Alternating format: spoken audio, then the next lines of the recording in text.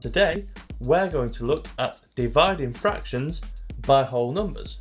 So let's start with our first example. It's 4/8 divided by 2.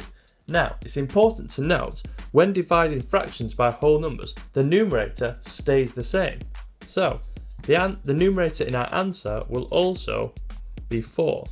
To calculate our denominator, all we have to do is look at the denominator here and multiply it by the big number.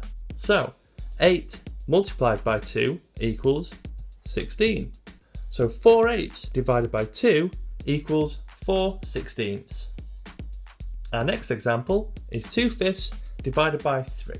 So we already know that the numerator in our answer will stay the same, so it's going to be 2.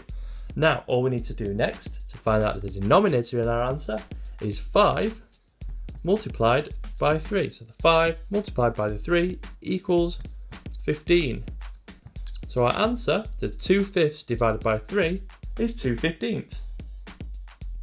Our final calculation is 8/10 divided by 5. So step 1, as we said before, the numerator stays the same.